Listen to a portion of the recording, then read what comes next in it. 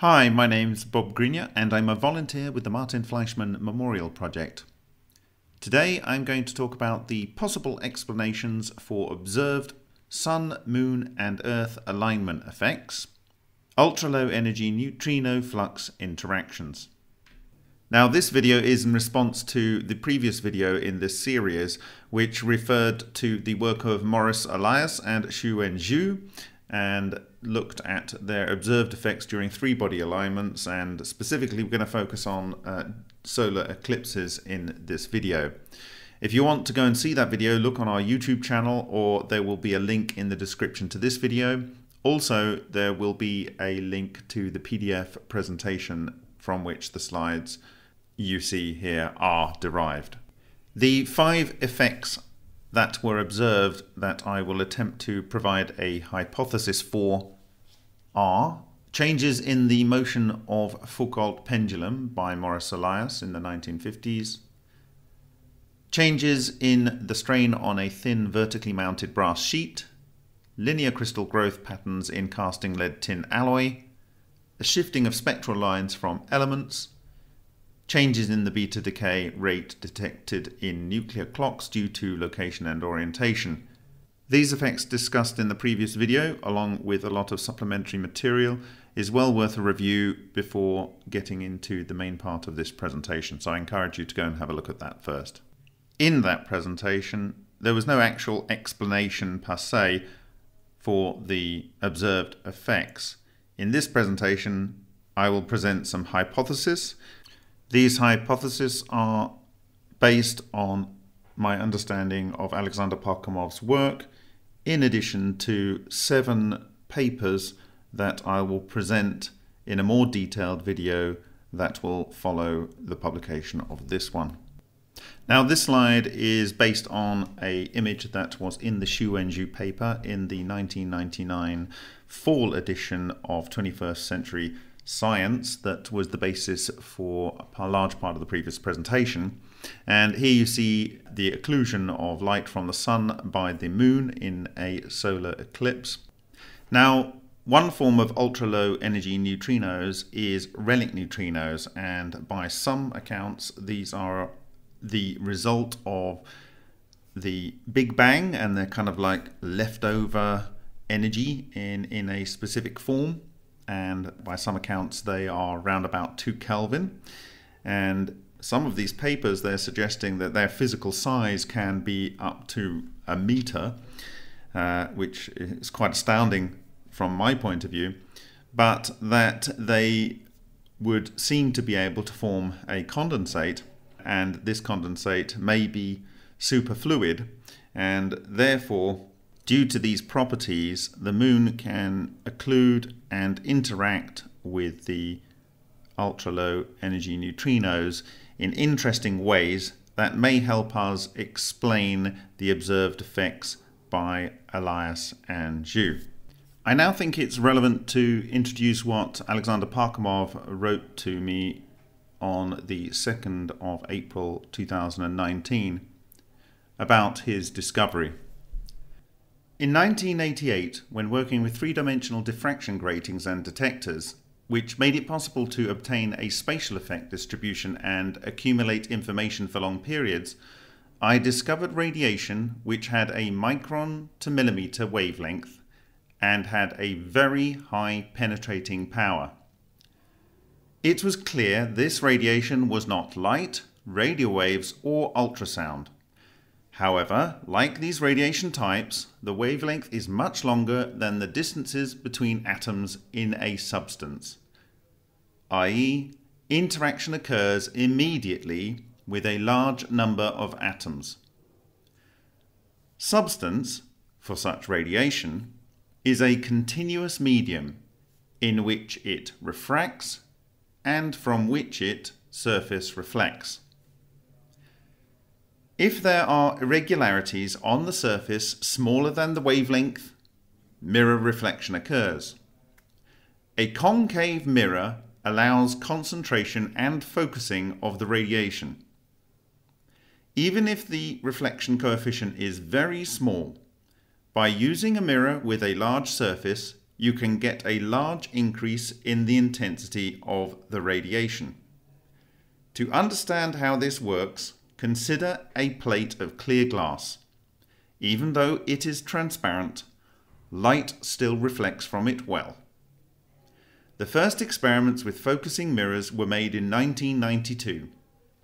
All this and more is described in detail in parts 2 and 3 of my book, Space, Earth, Human. Now, the interesting thing about the other papers that I looked at, many of them came after this work by Alexander Parkhomov and are still very theoretical, whereas Alexander actually just went ahead, based on his understanding at the end of the 1980s, and conducted experiments to verify that understanding.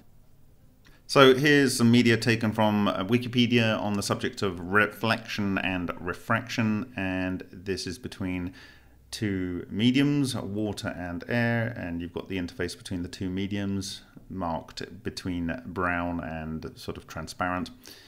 And you've got some refraction going on there. If you're at a particular angle, it will not penetrate into the air, and you've got sort of reflection, total internal reflection there in the right hand side. Also up on the top right hand corner you have some production of diffuse light, where you've got light coming in and it's bouncing between crystal grain boundaries. And these are sort of different properties that you can think about when considering how this form of radiation that has a very large wavelength could interact with substance.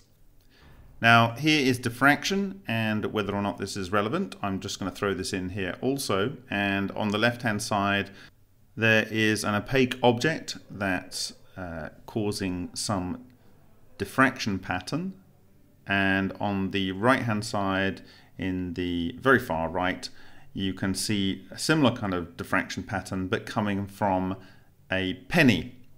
Now of course the wavelength of light much smaller, the penny's much smaller, but if you can imagine in your head that the moon is the penny and the light is much longer wavelengths, could it be possible to observe some similar type of diffraction patterns? Okay, so in this diagram we have the moon in grey with the M on it and the Earth in green on the right hand side. The neutrino flux coming in from the left, some of it's being reflected. This would lead to some occlusion and effectively a lack of flux of ultra low energy neutrinos in the kind of shadow of the eclipse. Similar in a way to actual light being shadowed. Now the blue squiggles that I've got on the circumference section of the Earth, I'm suggesting that they may be sort of diffraction patterns where you have higher and lower concentrations of densities of ultra low energy neutrinos. And my kind of rotated diagram on the right, if you can imagine, this is a superfluid, and the gravity of the Earth and the alignment between the Earth and the Sun is causing a flux to stream onto the moon. Perhaps there's some sort of diffusion round, or like if you can imagine water flooding over a ball and then raining down on the Earth. That's kind of what I'm trying to suggest there. Now, this isn't to say that there isn't a flux of ultra low energy neutrinos coming from other angles and impinging upon the Earth, but just that there is some interaction derived variation in the densities of ultra low energy neutrinos due to the moon eclipsing the Sun. So if you think about this, you could have some gradients between the diffraction areas if they are possible, or you could have gradients because of diffusion of the material, or there could be a steep gradient of neutrino density between the shadowed area and the area that is effectively, in inverted commas, illuminated by the neutrino flux. So the images on this slide were extracted from a GIF that was on NASA's website looking at the work of Maurice Elias, and the date was added by, I think, an artist there. Anyhow, this shows the progress of the eclipse and its effect on the Foucault pendulum. Now, there has been speculation even as early as the 1950s and possibly before, but also recently, that relic neutrinos or ultra-low energy neutrinos are somehow related to gravity. And so I hypothesize that the reason for the observation of Maurice Elias was that there was an intense gradient between the occluded area and the non-occluded area due to the moon's reflection, refraction, and other potential interactions of ultra-low energy neutrino flux. And this gradient caused a sideways pressure on the pendulum, causing it to change its motion. Perhaps even there could be a neutrino wind, a sort of diffusion from an area of high neutrino density to an area of low neutrino density, and this potentially could cause the pressure that caused the deflection of the Foucault pendulum.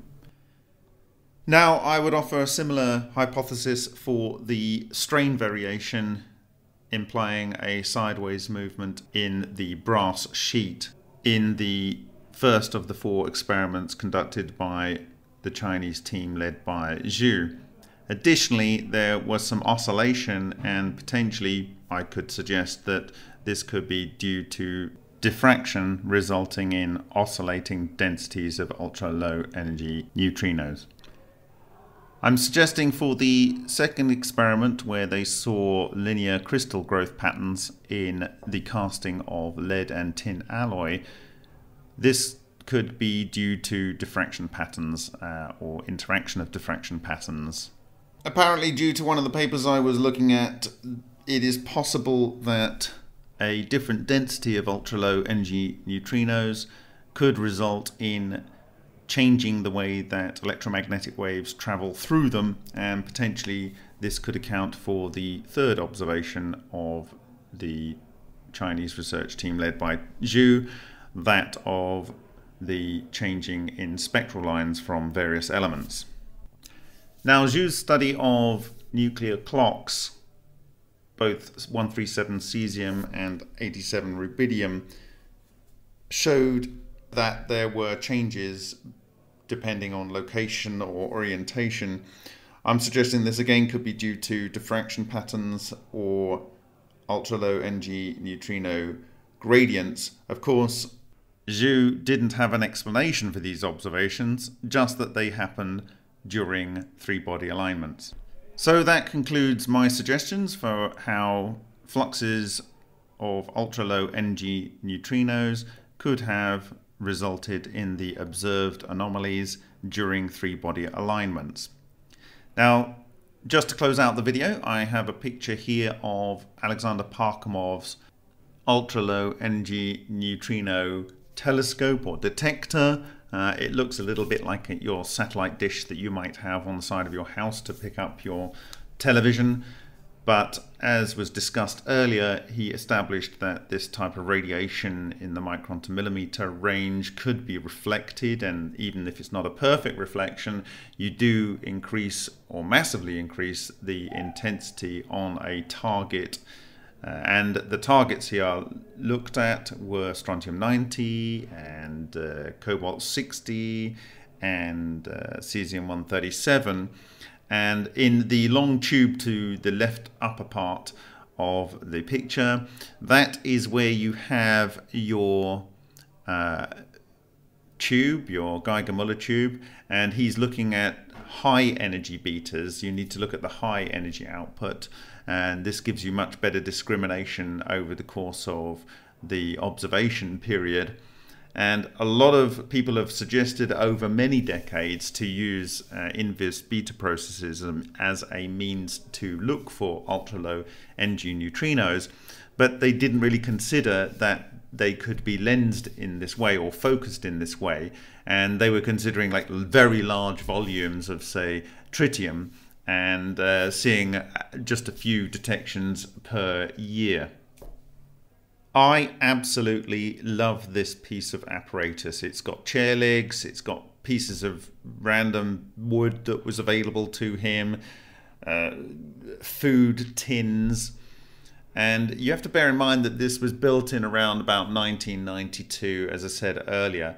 It's getting on for 3 decades old now. He says he hasn't used it in about 7 years, but this is post end of the Cold War, and scientists lost their labs and their incomes, and it just shows the ingenuity of what can be done with just understanding a process and going in head and building an experiment to do a job.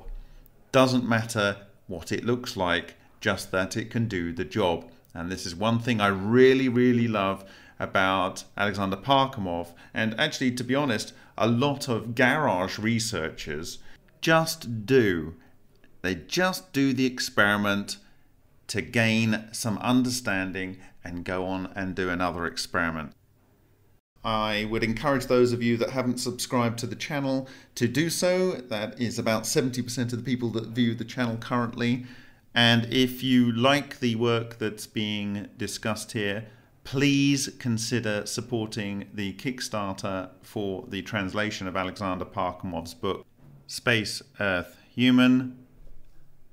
Look out for the next presentation that will discuss the papers that I used as a basis for coming to the hypothesis presented in this video. Thank you for your time.